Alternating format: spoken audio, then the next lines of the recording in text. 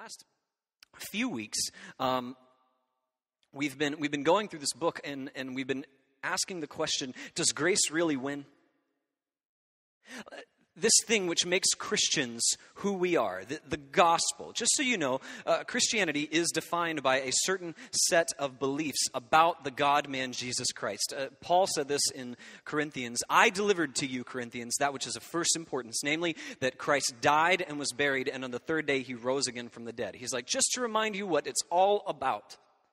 It's all about the gospel, the story of God who is more holy and amazing than we could ever imagine, looking upon humankind that's more broken than we would ever like to admit, with compassion, and sending his son Jesus to live a life we couldn't live, to die a vicarious substitutionary death in our place for our sins, and then to rise, overcoming death and everything that separates us from God in our place. And that by faith in him, by looking to him, by trusting in him, we are made right with God. We're made righteous. We are justified. Which is exactly where we're going today. See, the battle of the book of Galatians was that, okay, was it really going to be grace? Was it really going to be the free, unmerited gift of God which brings us into relationship with him? Or is it grace and, grace plus, grace-ish? And this week we find ourselves squarely in the heart of the battle. Now, normally when I preach, I like to give you like a nice little phrase or something to be like the bag in which you put everything in that I'm about to say. But this week, this text kind of evades that. We're talking about the doctrine of justification.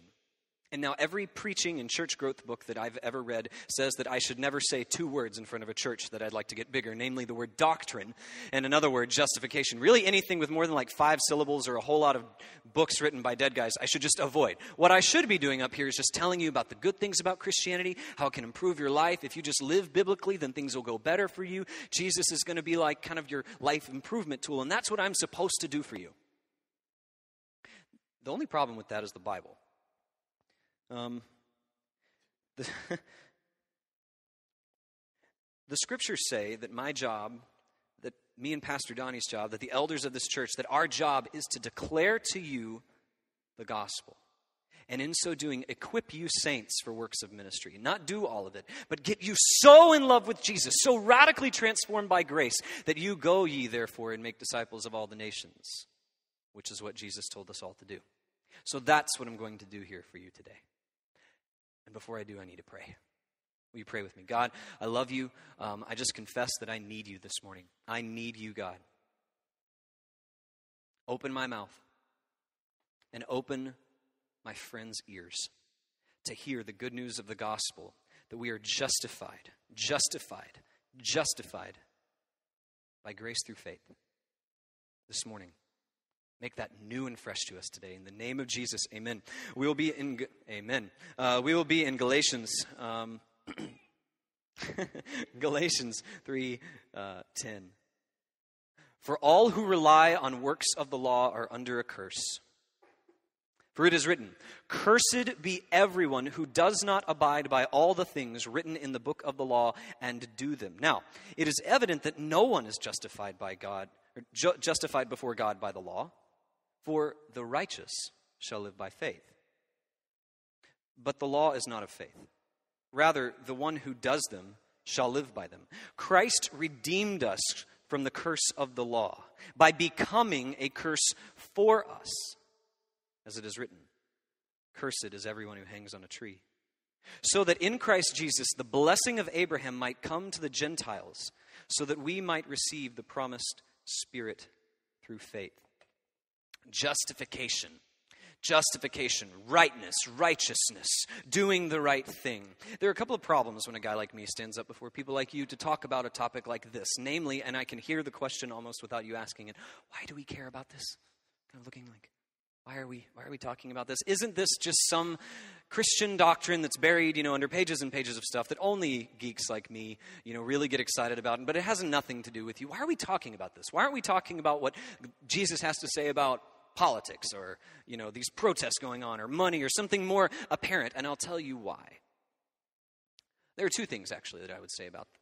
The first is because it matters. Some things matter, whether you're aware of them or not.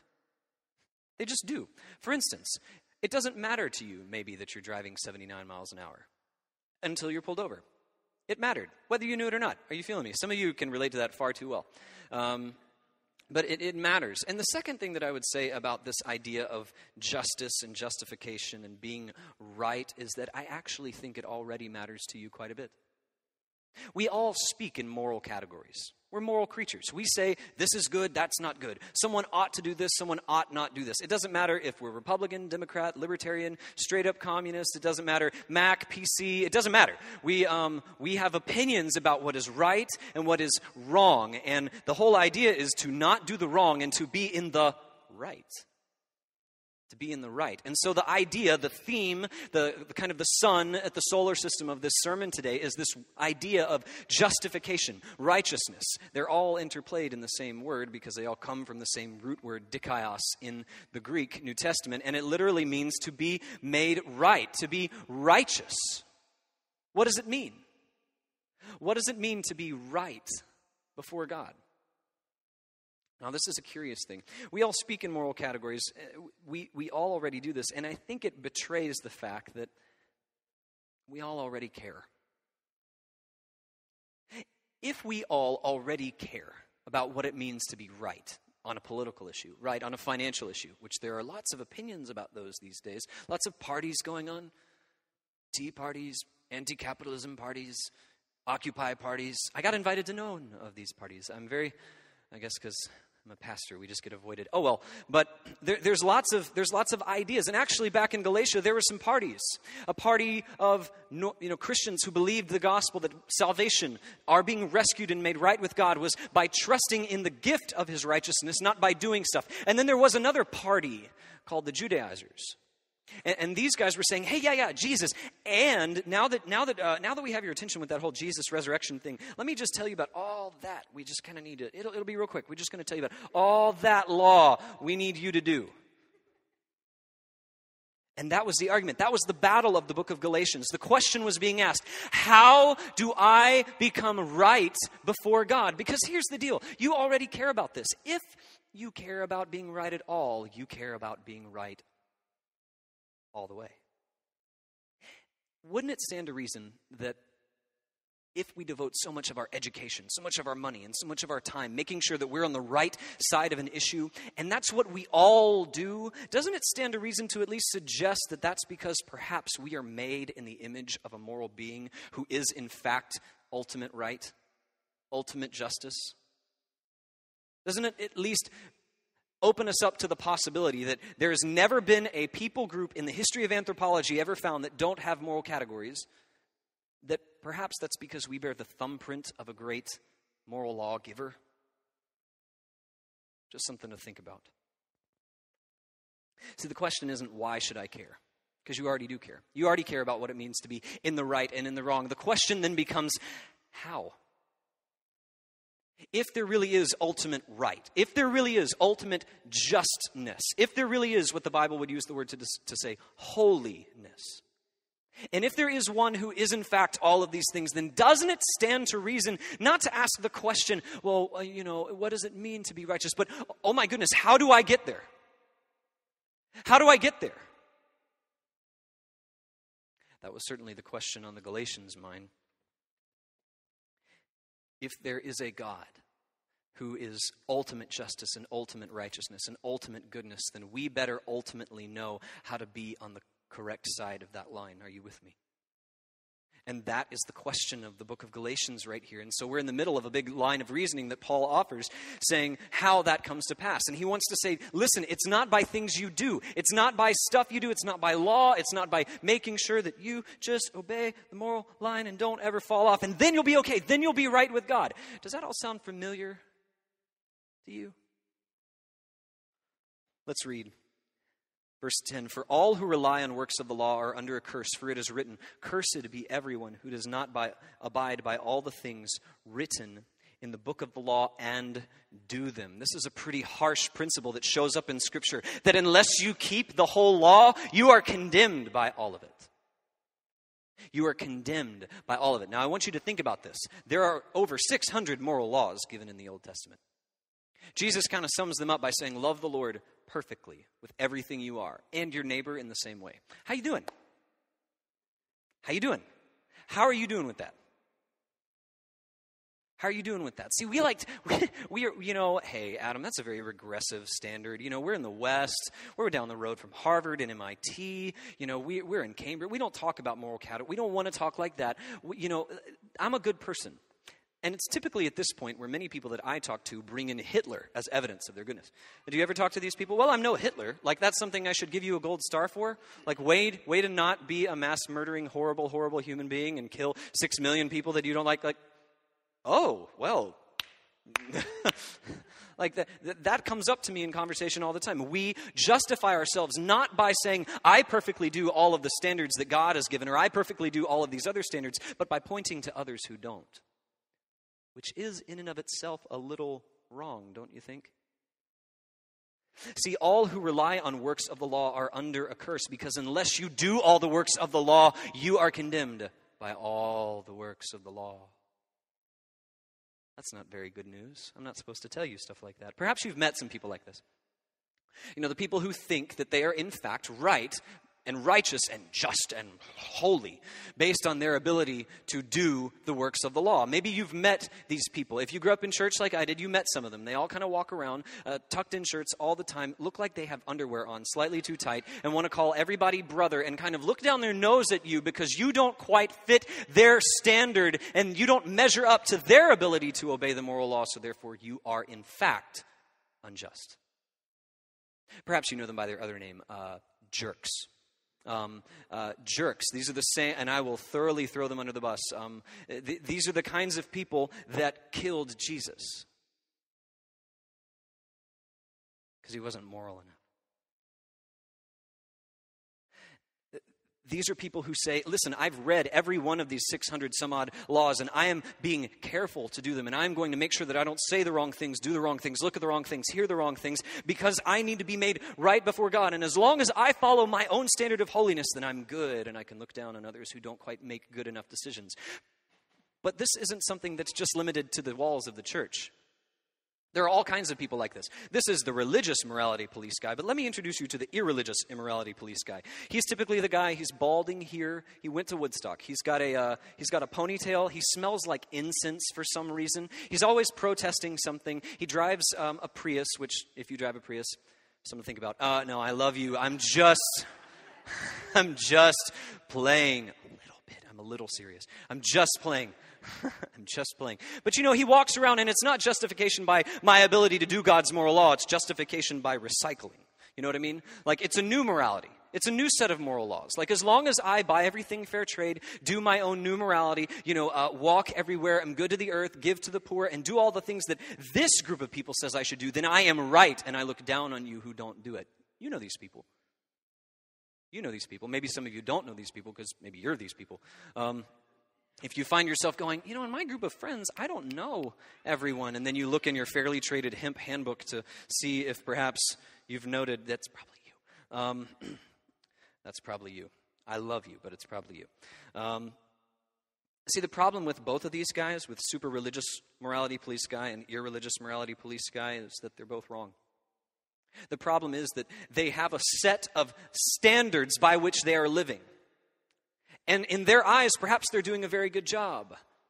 Except that one time. See, as soon as you violate your own law condemns you. You're under the curse of it.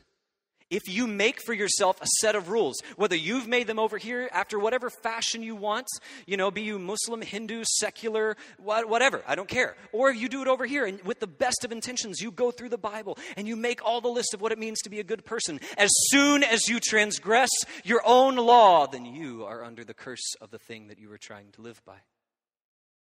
Bummer. To work so hard at being holy, only to find yourself in the same boat as me. This is exactly the problem that was coming up in Galatians. People were saying, oh yeah, Jesus, he gives us new rules. He helps us obey the law, so obey the law.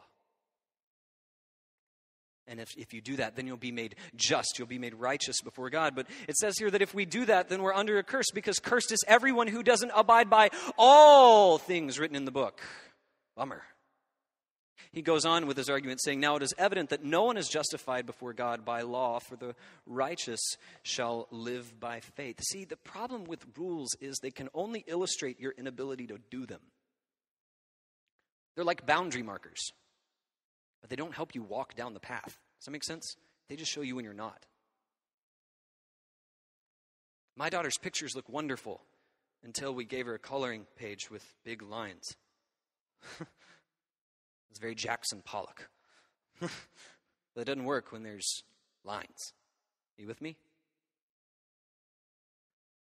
No one is justified by works of the law, even if they're biblical laws or other kinds of laws. I mean, all right, we'll go on. It is evident that no one is justified before God by law, for the righteous shall live by faith. I love this verse. There's a really cool double entendre that happens here. Two equally valid ways to translate this Greek text, if you want to throw it up here. The righteous shall live by faith. And I would like to give you both of them today. The first is the very plain reading, the righteous shall live by faith. Okay, keep that in your mind. We'll call that translation 1. Are you with me? Okay, good. But another way to render this verse would be by saying that those who are by faith righteous shall live. Now, they mean essentially the same thing, but they put different emphasis on different syllables. Are you with me? They emphasize two different things. And so, the righteous shall live by faith. Christians, I want you to hear this. Okay, if you're a Christian, right, you know I've been saved by grace through faith. I love Jesus. He has saved me. And this is kind of a bit of a challenging review to you. Okay, I need you to hear that the righteous shall live. Shall live. Now, many of you are smart, or at least you go to institutions that you fooled into thinking you are. So you at least should know that shall live is a future tense. It's a future tense. It doesn't mean that you started by faith and then you work really hard. You start by faith and then you do enough Bible studies, go to life and doctrine, don't do the thing, and then you'll be fine. Come on. The righteous. How do the righteous? What is the set of people called righteous? The righteous are those who have been saved by grace through faith. They've been justified before God, not on the basis of their own works, not on the basis of some old or new morality, but on the basis of Christ alone. And they're trusting in Him and His trading His righteousness for their unrighteousness. Those are the righteous, and they go on living by faith. They live by faith. Are you living by faith? The scriptures say without faith it is impossible to please God. Everything that doesn't proceed from faith is sin. Did you start off well and find yourself tripping? Christians, we live by faith. The righteous shall live by faith. We start living and we live in the open future by faith. By trusting in God. Not by mere mental assent, mind you. That's not faith. But by trusting in God, which we'll come back to. Now, that's translation 1. Translation 2. Those who are by faith righteous shall live. Now, those of you who aren't yet followers of Christ, I want you to hear this emphasis. Life to God, being justified with God, being justified before God, being righteous is a gift by faith. Some of you find yourselves in here, you're so self-condemned because of the list of to-dos. Now, this is a city full of achievers. Like, I know many of you guys, you're doers. You got your list, you got your 5-year plan, your 10-year plan, and man, it's condemning you right now. Because you're not there. You're not where you said on your cool, very nice, Excel spreadsheet that today you should be. And so you're condemned. And yet, those who are by faith righteous will live. See, if you are living for something less than God, if you are defining your life by something less than the free gift of grace, then that thing will come back to kill you. That thing will come back to kill you. Those who are by faith righteous shall live. But faith in what? Faith in what? Well, we find the what is not a what at all. It's a who. Let's follow Paul's argument a little bit further in verse 12. He says that the law is not of faith. Rather, the one who does them shall live by them. What he means to say here is that the law, if you do the law, that's not faith. Living by your list is not living by faith, whether it's a Christian list or not. Let me say that again. Living by your list is not living by faith. No matter how holy the list looks. In fact, trusting in your ability to do the right things, it's not going to work. Let me just say this, and I really beg you to hear it. You will die by the standards you set for yourself if those standards are anything other than faith in the grace of God. You'll die by them. You will find yourself not able to do them, and you will be judged by them. And your great epitaph on your big marble tombstone at the end of your life, be it you lived for money, you lived for pleasure, or you tried your hardest to live for God, will say, almost. Almost. You will die by the standards that you live for if your standards are less than faith in the grace of Christ alone. You'll die by them. How many more? Let me just give you an example. Perhaps you've seen on television over and over and over. I feel like I read this news story every 6 months of some great preacher of morality who then fumbles into immorality. And it makes a wonderful headline. See, my job, now let me tell you, morality matters. But it is not central. My message to you and the message of God to you this morning is not, be better people so God will like you. Listen to me. That is not Christianity. The message of the gospel is, you aren't good people, but God loves you anyway. There aren't good guys and bad guys, it is often said. There are Jesus and bad guys. Now, I know it's a little hard to tell because we're not all wearing black shirts and speaking with an English accent. So we don't know that are you with me? Why do they always have English accents in movies? I lived in England. They're lovely people there. No one owned a ray gun. Anyway, there aren't good guys and bad guys. There's Jesus, and then there's us. And the question of how are we made right before him is not, well, if you do these things, and be sure to button the top button, and call people brother a lot. Yeah, do that. And don't watch that. Then you'll be okay. Really? Really? We are going to say to ultimate perfection, to ultimate reality, to ultimate justice, to ultimate goodness, that because I avoided rated R movies, I should be fine. Really? Really? Come on. Really?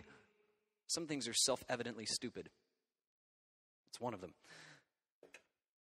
That's one of them. You'll die by the standards you live for if your standards are anything less than faith in the grace of Christ. And if we stopped right here, then this is a pretty cruddy Sunday for you. Because what I've basically said to you is, no matter what you're doing right now, and no matter how hard you try, no matter where you come from, if you find yourself aware of yourself, you have a problem. You are, apart from God doing something for you, you have an infinite chasm which separates you from God irrevocably, and there's not one darn thing you can do to cross it. Let's pray. Really? That's not good news. That's bad news. Good news isn't good news unless you know the bad news. And as one of my good friends likes to say, the gospel is the only thing that'll actually tell you what's wrong with you. What's wrong with us is that we stand unjustified, unrighteous before God, both in work and in deed, both in the things that we do and the things that we fail to do. And to assert any other reality is just to be naive. Really? I mean, the world is coming apart at the seams. All of our money is about to be worth less than, the chair in which you're sitting. Really? Really? And you think that after 6,000 years of human doing, and this is what we've got to show for it, that we're going to just do a little, just give us 5 more minutes. We've almost got this. And then it's going to be fine. Really? No. Now, I'm not advocating for disengagement from the world. We should be very engaged in the world. Especially now that we know that God cares so much about it that he sent his own son to rescue it. So we go on to the good news. Verse 13. Christ redeemed us from the curse of the law by becoming a curse for us. For it is written, cursed is everyone who hangs on a tree. At the heart of the idea of righteousness, of justification, and of how we are made right with God is this idea of exchange. This idea is the nail upon which all of Christian theology hangs, such that if you lose it, the rest of it just falls apart. It just turns into meaningless sentimentalism. If we try to take Christ off the cross in my place for my sins, then we're what Mark Twain said. We're decent people standing behind decent people, singing about being decent people. And it's meaningless. But Christ became a curse for us. Christ redeemed us from the curse of the law by becoming a curse for us. Don't you see? Whether you're super Christian morality guy, super Jewish morality guy, super Hindu morality guy, super secular morality guy, or any of these things which tries to do enough to be good enough so that you can justify your own existence before yourself and others, you're under a curse. You'll never, ever do it. Or you'll think that you've made it, and you will fall prey to the worst sin of all, which is pride. Thinking that you have in fact arrived and that God actually owes you something. But Christ redeemed us from the curse by taking that curse. He took it from us. Guys, this is the best news in the whole world if it's true, and it is. This is the best news in the whole world, that Christ took our curse from us, took the condemnation that we all feel. I mean, shoot, we feel condemned when we can't keep our hand out of the cookie jar trying to lose 5 pounds. Are you with me? Like, you know what I'm talking about. You feel condemned when you can't even get your assignment or your work project done on time. How much more before the ultimate just one of the universe shall we find ourselves lacking? And yet, He's so good. He loves us so much that He didn't just throw more rules at us and say, do better, try harder. That guy did it. What's wrong with you? He said, they can't do enough. They're not going to be able to do enough. So I will go in their place for their sins, such that if they trust me, if they look to my cross, and they trust in my ability to rescue them, I will. I will. And I will make them righteous. Righteous. Not self-righteous. Righteous. These guys are self-righteous, and they're also unrighteous. I don't want a self-righteousness. I want a God-righteousness, or I'm not interested. Thank you. I don't want a new plan to make myself a better me. I want God to do in me what I could never do for myself, such that I could say with the Apostle Paul later, it is God who is at work in me both to will and to work for Him. He trades with us. He exchanges with us and makes us righteous. Romans 5:1 says, therefore, since we have been justified by faith, we have peace with God. Justified, made right before Him by what? By works? By going to church? By going to Life and Doctrine? By helping me out with Fall Festival? Trust me, there's a bone in my body that really wants to make you think that by helping us out with some stuff around here, God will like you better. You have no idea how tempting it is for me to preach that to you sometimes. But I don't. Because it's not true. We have been justified by faith, for God made Him who knew no sin to become our sin, so that in Him, not by doing what He did, but in Him, we might become the righteousness of God. So what of it? How's your list look? Hear me, I'm not talking about just passive disengagement from the world where you're like, all right, God, I'm not going to work, I'm not going to read, you just zap me with holiness. You know? Come on. Go put that in the pile of self-evidently stupid things that I mentioned earlier. No, of course not. Of course not. Which we'll get to in later chapters, which is why you need to come on back. Therefore, since we have been justified by faith, we have peace with God. Why? What's the purpose of this? Oftentimes, evangelical preaching stops right here. But there's even more. This is how good God is. There's even more. Verse 13, Christ redeemed us from the curse of the law by becoming a curse for us. For it is written, cursed is everyone who hangs on the tree. Why? Why? So that in Christ Jesus, the blessing of Abraham might come to the Gentiles. Just so you know, if you're not ethnically part of Israel, that's you.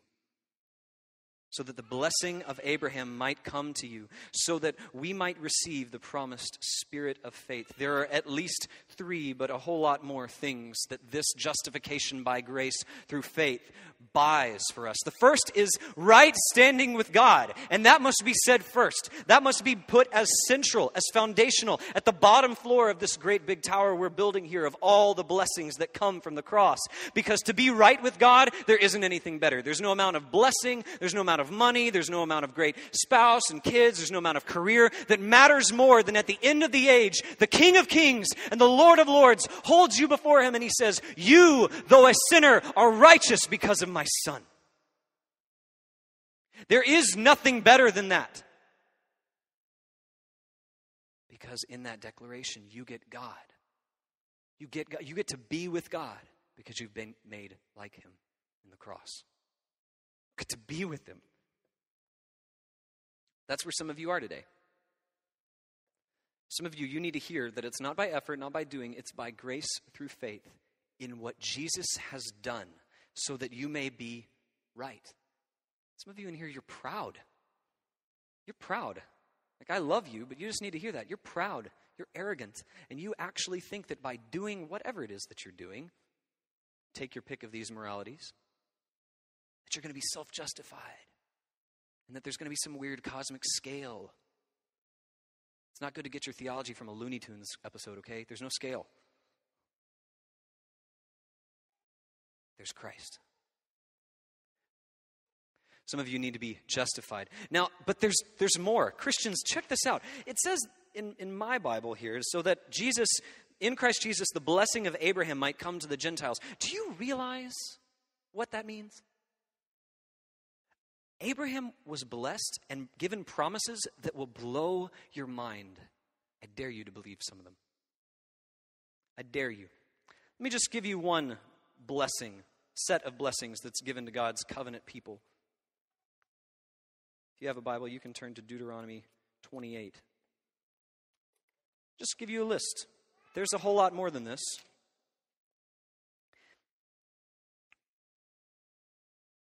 If you faithfully obey the voice of the Lord your God, being careful to do all his commandments that I command you today, the Lord your God will set you high above all the nations of the earth. Now hear this. Can you do that? No. Who's done that? Christ. So that if you are in Christ, you qualify for this. Let's see here. All these blessings shall come upon you and overtake you. They'll literally run you down if you obey the voice of the Lord your God. Blessed shall you be in the city. Blessed shall you be in the field. Blessed shall be the fruit of your womb. Blessed shall be your ground and the fruit of your cattle and the increase of your herds and your young flock. Blessed shall you be in your basket and your kneading bowl. Blessed shall you be when you come and blessed shall you be when you go. I don't know about you, but I'd like to believe that. Not because, I'm going to say it, blessed shall I be in the city, blessed shall I be. No, not because of some positive confession, not because of just doing the right things or putting a big target, because of Christ. In Christ, all of these blessings are ours, if you would dare to believe some of them. But we Christians, we just want to walk around here and just go, well, Jesus saved me. Yeah, he saved you, and he wants to give you some stuff. Not stuff for the sake of stuff, but man, he's called us to an amazing mission to declare this good news out here. Do you realize that he might actually want to equip you to do that? It says, following this, that he gave the third thing, that you might receive the Spirit of God. That means that God, the God of the universe, wants to, in a covenant way, be present with you. I'm not talking about agreement with some esoteric standard of principles up here. Like, oh yeah, great. I'm talking about the living God taking up residence in you, such that he is with you. Some of you still don't believe me. That's okay. I dare you, Christian, to so trust in the justification that Christ has purchased for you that you can now believe these promises. I dare you.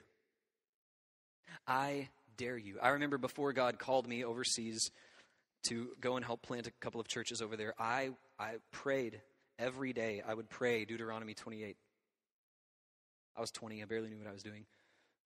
But I would pray it like, okay, Lord, you say that I get Abraham's promises. You say that I get these promises, that these count for me somehow. So God, I'm asking you, I'm about to go and do something I've never even imagined doing. I'm about to go help plant churches in a country I've never, help me, bless me. And do you know that he did? Do you know that he went before us? Do you know that he caused something to rise up out of nothing? Do you know what I started doing before we got here? 5.5 years later, I came back to these promises. And I said, in Christ, these promises count for me. So I believed them. Ask and I'll give the nations to you.